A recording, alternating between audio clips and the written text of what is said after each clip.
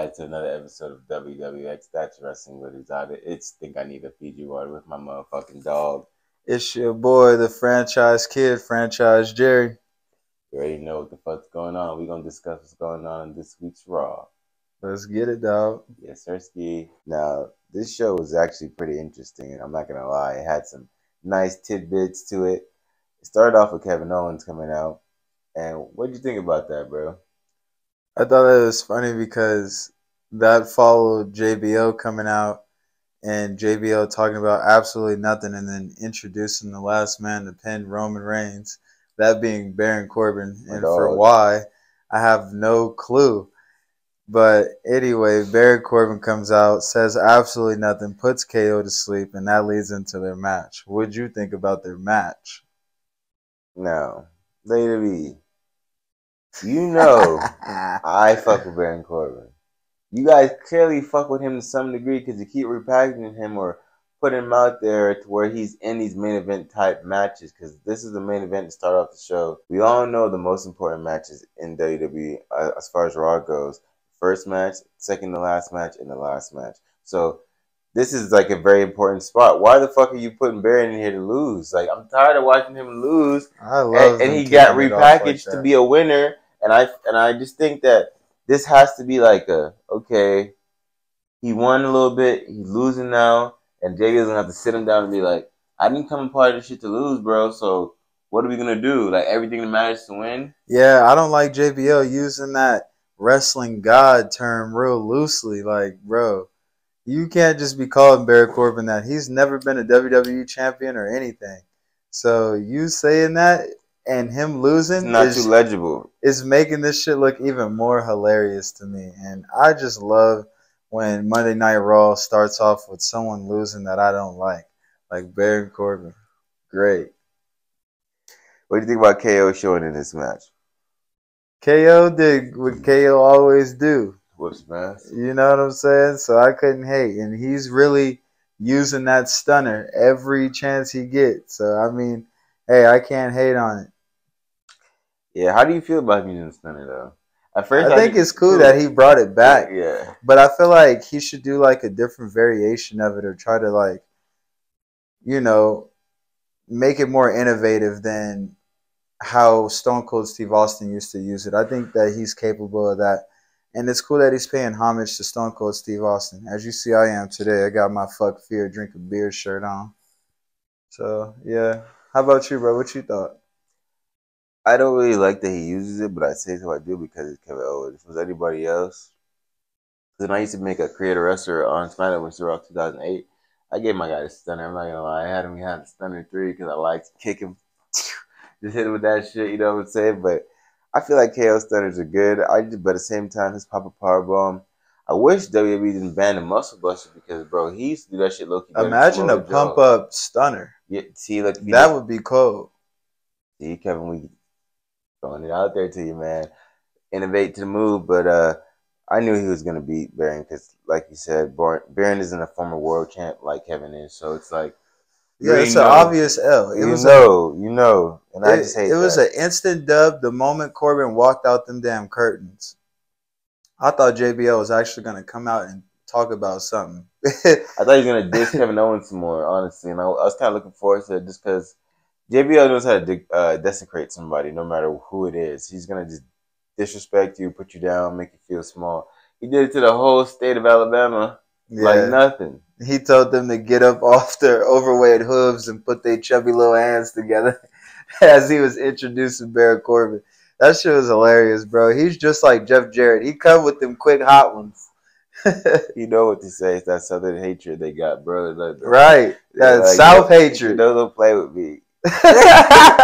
I'm not for games. But this KO victory led to the Usos coming out and definitely making the claim to be in the ones, whooping his ass. But he somehow was able to fend them off with all those fucking chair shots, bro. Hey, man, it looked believable to me. He was getting them off him with all them chairs. KO was just throwing random chairs, he like one back by in one. The corner, just like an animal. Mm-hmm. And Adam Pearce thought he was kicking the Usos out after that. He wasn't, because the Usos was already leaving. And then he announced that he's going to be having a turmoil match to see who's going to be the next contenders for the WWE Tag Team Championships. And Solo's punishment is he's going to have to go against Dolph Ziggler. Show off. I'm like, bro, this has got to be the lightest punishment in all of WWE history. You're putting Solo against Dolph Ziggler? For why? What did Dolph Ziggler do? But we're going to have more coverage on that later on. Absolutely. You know, it's something that we just cannot forget to mention. We're just sick and tired of this weird shit from week in and week out. Alexa Bliss, why is she doing this? On the announce table, making claims, making these false and random accusations. She sounds like she's having delusions of grandeur. Like, none of the shit she's saying is coherent. And then she said, I'm the champ. Yeah, bro, I'm not feeling it myself. It looks like she's embracing this dark side more and more. And she's claiming that she's in control, but I'm just like, that's cap. Like, you're not really running this shit. That's why Uncle Howdy came out and was all like, bitch, are you really in control? Do you really feel like you're in control? You know you're not. And after that, everything else got shut down after that. So it was like, yeah, I don't believe that she's in control one bit.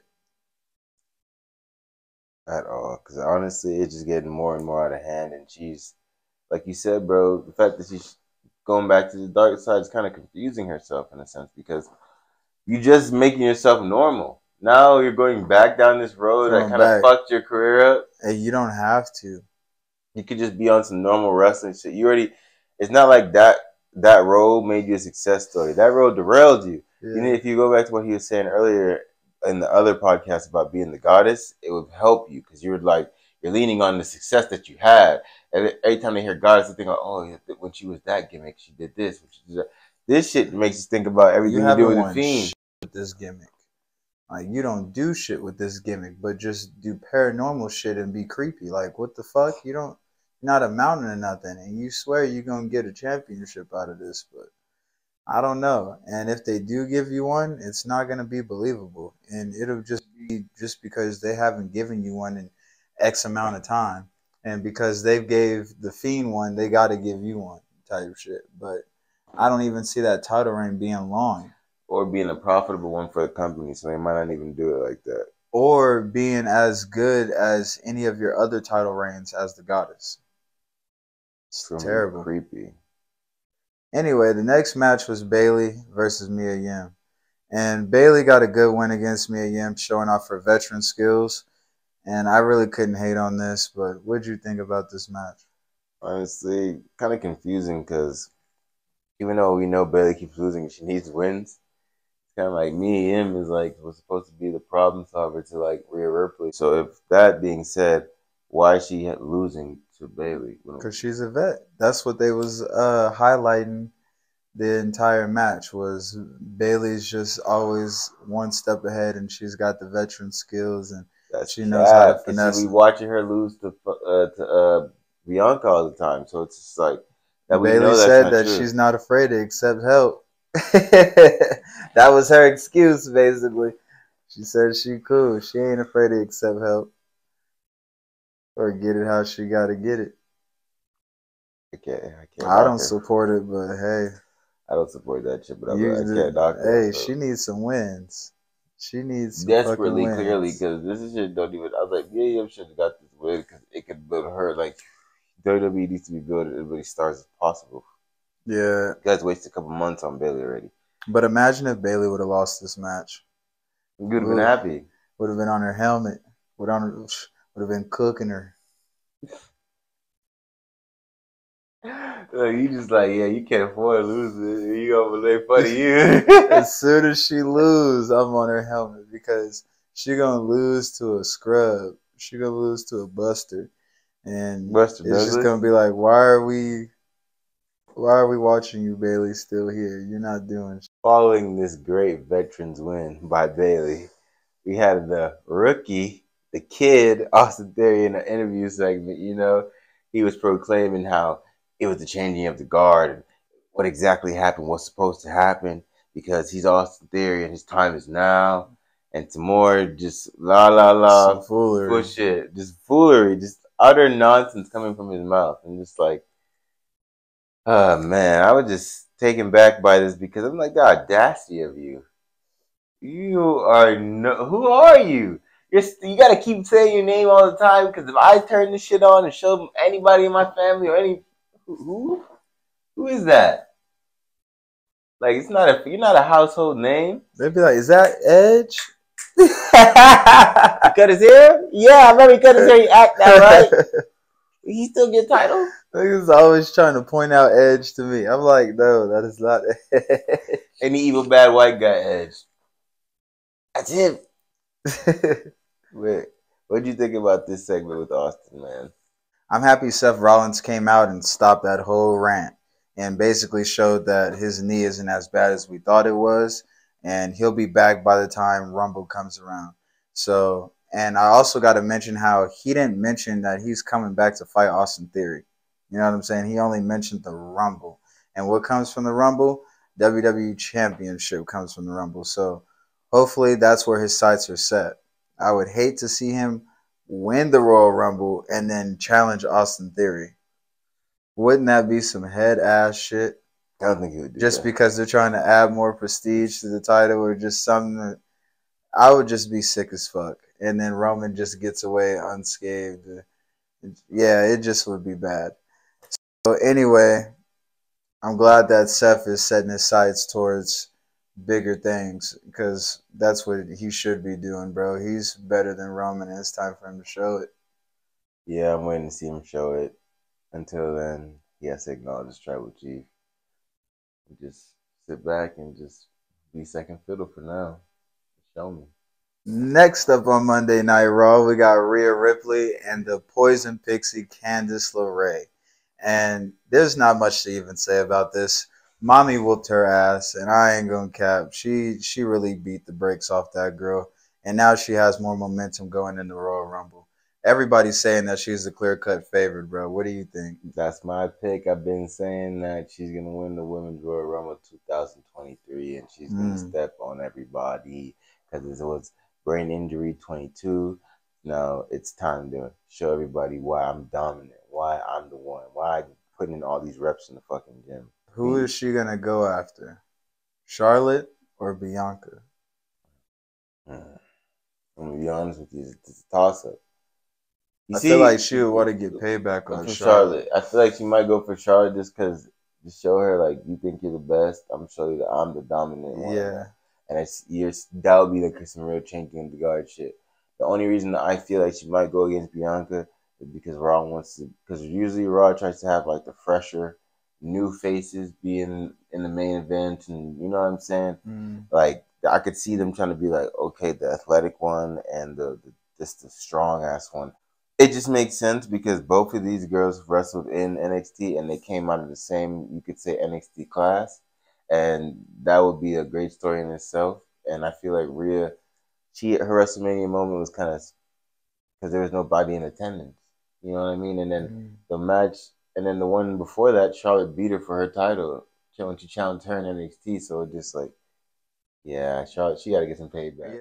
And I love that WWE took it off of Raw right now because that gets me excited to see when Charlotte at WrestleMania is like when WrestleMania time comes around, you want to see Charlotte Flair defending it, or just in the title picture period because it just makes sense, you know. Ever since WrestleMania 32, when they had that triple threat match with her, Sasha, and Becky, and obviously Charlotte won, and that's when we got the new design of this Women's Championship. It just makes sense to have her in that moment. She's always been known to show up and show out. Yeah. And I feel like that would be a good change of scenery for Rhea is to go over there on the SmackDown brand. She got to lead the Judgment Day, or she got to bring her puppy. She's probably going to have to leave the Judgment Day. But it's cool if she does it with a championship because she'll be the first one to obtain gold in the Judgment Day. Yeah, for real. Unless the Judgment Day end up beating the Usos, and we'll have more coverage on that later on in that tag team turmoil match. Holy for shit show. The following segment was a backstage moment between Bobby Lashley and MVP. And MVP reveals that he's the one that actually got Bobby Lashley reinstated. But Bobby Lashley is not trying to work with him. Not at all. Not after what happened last time. So hopefully, if they do bring back the Hurt Business, the other members won't be on bullshit. But what do you think about them trying to reassemble the Hurt Business? I don't really like it. Like, I know it was a dominant black group, and they didn't really get a fair shake. Cause like what I said previously, through COVID, no attendance. But they're just not it. And Cedric's only known for being on the screen right now, praying that Bobby will accept him, so that way he gets screen time. And then Shelton, when he's on screen, he's gassed. He's fucking getting beat up. He's losing the dominant material. He's at that stage in his career where he's solely put out there. Take the pen, Sheldon. You're a credible wrestler.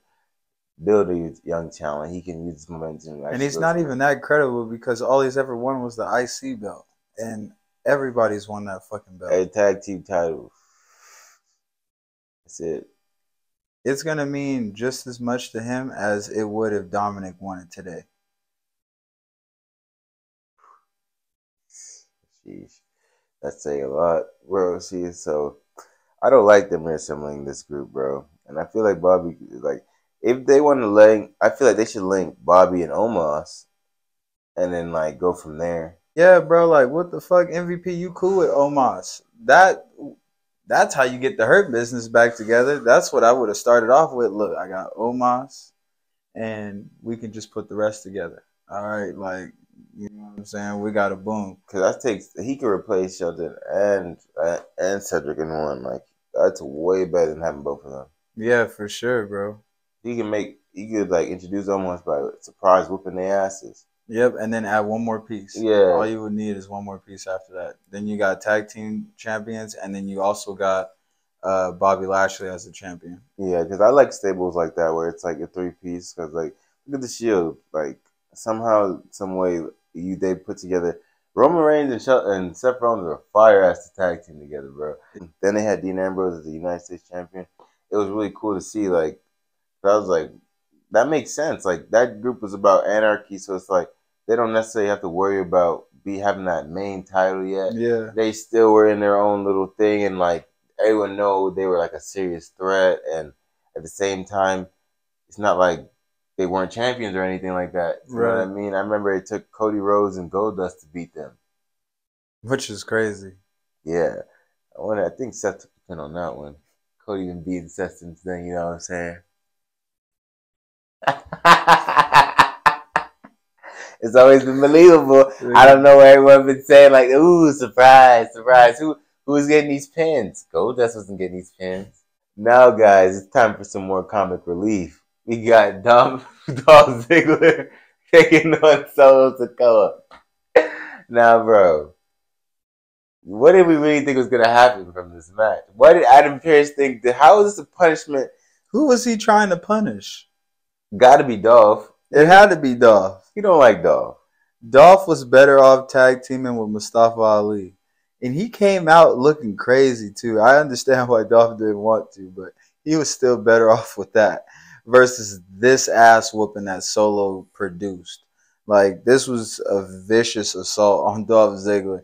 And I loved how they highlighted that Dolph Ziggler is a former heavyweight champion. Yeah, highlight that. Highlight how he is doing him bad and how Dolph Ziggler shouldn't have never held that belt to fucking begin with. He only got that belt because of fucking Vicky Guerrero. He was over there tonguing her down and all type of freaky ass shit to get it. So he was fired from the jump. So this ass whooping was well deserved and was a long time coming. And it was in the works. It was in the works from the jump. You've been needing this ass whooping. It ain't nothing wrong with a little bit of straightening.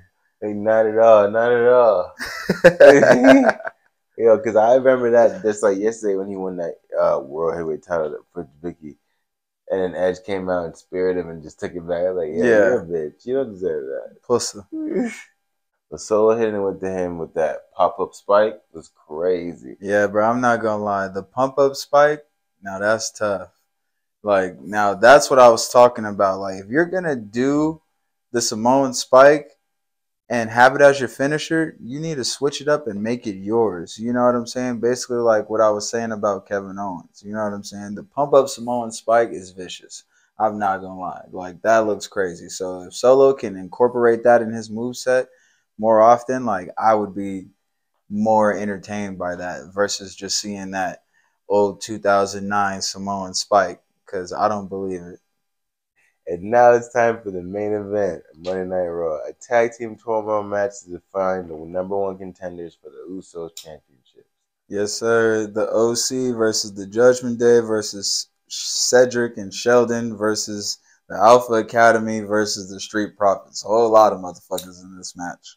This match was pretty cool. I like how it highlighted each team's like how could you say like it factor in a sense, like Alpha Academy has that comedy, but at the same time they're real technically sound. And Otis has that power, and he just says a lot of funny shit when he's wrestling. Or then you got, he always got me cracking up. And then you got the Street Profits. You see Montez, and you can say Dawkins' athleticism too, because he did a cold ass front flip landing on his feet after he took out somebody on the outside of the ring. Then you got Montez doing flips over the fucking ring post from inside the ring. And you don't expect someone of his stature to be doing flips like that. So it's just definitely crazy to see. Yeah. The only team I wouldn't say was highlighted, maybe only Shelton. Shelton looked good out there. Sheldon was looking good, bro. He was hitting back-to-back German suplexes. He was hitting a lot of moves, but then I don't know how I feel about Cedric. Cedric was looking like out of shape, like he ain't been wrestling in a while. Cedric looked just horny to be in the ring. He just looked super frisky. Couldn't wait to just grapple a nigga up. He was like, I'm on Monday Night Raw in the main event. You can just see it. They said I'd never make it. It never said I'd never be back. They said it's because of COVID. But look at me now.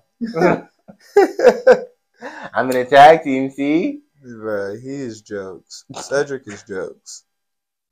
Bro, his best match ever was on the pre-show of WrestleMania when he was a Cruiserweight champion and he retained his title. Right. It's a damn shame, too, because he had way more potential than that. And that was years ago. Years ago. I want to say it was like 2018. I thought he would get a tip because that's how long it was. This is like, what have you done for me lately, Cedric? Nothing. Right. So you could tell he got eliminated. That's a good way to bring it back. So then on 7-4, so you know the old business got hurt because he's washed just like Shelton. And then I believe, we cannot forget to mention Dominic Mysterio has a whole new attire and swag, guys. He came out here and hit a fucking off-white flannel that he only buttoned the top up because he's true Ese Vato Loco. Came out some shade, the purple bandana over his nose, and just and we cannot forget a teardrop, a newly painted on teardrop, because you know he's not really tattooing that shit. Got tattoos everywhere, but he's like, I'm not really. Bro, you know what's hilarious? How the flannel kind of distracts you from his knees kissing. The flannel and the glasses completely take my vision off the kneecaps kissing, because it's just like, yo, he just looks like he could not walk correctly. He walked like this. Anyway. I'm just like, yeah, the flannel works. The flannel and glasses, that works for you, bro. That's good. I like that Dominic is just straight jokes now. Like, nothing he says, I believe. Like, it just always leaves me with damn near tears in my eyes. And it don't help that Corey Graves always got something slick to back it up. Corey, I can't hate on Corey, bro. Even though he be annoyed, he got some funny ass shit to say, bro. Always. And he quick with him. They do a good job really trying to build up Dom as much as they can. I just hated how this match ended overall, though. Because Finn Balor's ribs get crushed because for whatever reason, he decided to hold on to Chad Gable and let Otis do a splash on him. And he looked like he probably broke a rib. So that allowed Dominic Mysterio to enter into this match. From there, I did not expect Dominic to fucking win this match overall for the group, and Rhea kind of helped set in the pin or whatever. You know what I'm saying? I just didn't expect it to go that way, but I did expect the Judgment Day to win. If we being for real, though, I'm not fucking with the Street Profits always coming up short. But I guess the only positive thing is they won't be losing to the Usos no more. For at least for now. Because that shit is just getting played out. I'm tired of seeing that shit. Everybody knows that they're the best fucking tag team in both divisions. So it's just crazy to see, bro. How do you think the Judgment Day, Dominic and Damian, will fend against the Usos? I don't do them fan at all because we the ones. Come on, man. It's the island of relevancy. You think they're gonna let them break up the titles and give it on? Hey, they could do it, but I don't see. I don't see the Usos being like the downfall to the bloodline. Just start trickling down because whoever starts losing gold, it's gonna cause a problem. Overall, Raw had a good show this week. I think even though the turmoil match didn't go the way I wanted it to go, Raw still was entertaining and it kept my attention. What'd you think about the show, bro? Honestly, I think the show was pretty dope. I can't lie. It's pretty funny seeing that how far they're going with this Dominic shit. I cannot lie, bro. It's just interesting to see him like develop more as a character on screen, but like his in ring work still needs that improvement. I can't say it doesn't. It's kind of like they're pulling it off because he's picking his spots, like, you know what I'm saying, and doing little bullshit to win matches. I feel like that's why I said he needs to go back to it. He needs to go to NXT so that way he can actually develop. I feel like he doesn't have enough in ring like moments. They kind of use the fact that he has a lineage of being Rey Mysterio's son, but he doesn't spend as much time as Rey spent in the ring. You know what I mean? Yeah. Like in WWE, Rey's personality kind of developed backwards. Yeah, you can tell Rey Mysterio has mucho ring time, bro. Yeah.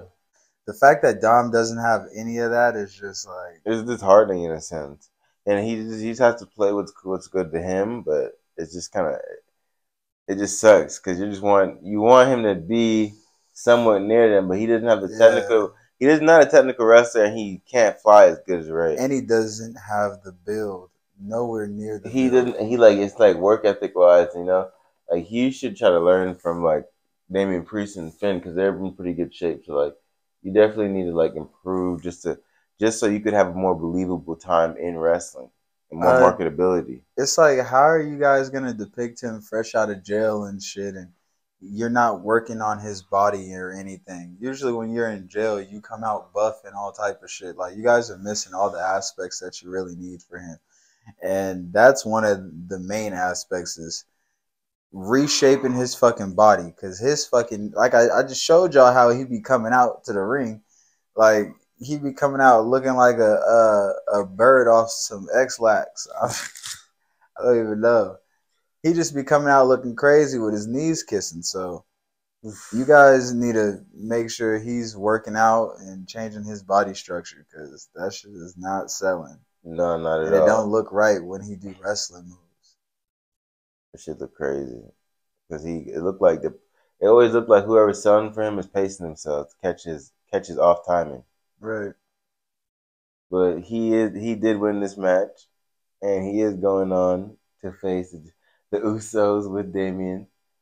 And I just want to mention it was hilarious the fact that Damian told him before this match started when he had to replace Finn, "Don't be soft." And Rhea like had to check him like, "Hey, chill," like because she knew it was true. Right. It was like, man, like the simple fact that Damian has to tell him that goes back into everything that I just said. You guys got to really develop his character correctly, send him back to NXT, make him change his entire body structure, get him right. Like, you know what I'm saying? Get him back on track, because right now he's not believable doing shit. At all. Besides just being funny. Yeah, he is hilarious. I think he called him the Pete Davis of the WWE. He just be knowing how to say shit with a straight face, and that's what be making me bust up the most, because I'm like, wow, I can't tell if he believes that or not. And that's been another great episode of Wrestling with Xotics with Think I Need a Fiji Water. Hey, your boy, the franchise kid, franchise Jerry. Make sure you guys also like, comment, and subscribe, man. Share that shit with the world, y'all. And make sure you turn on your post notifications so you know every time we drop a track. Thank y'all for smoking with us, man. Peace.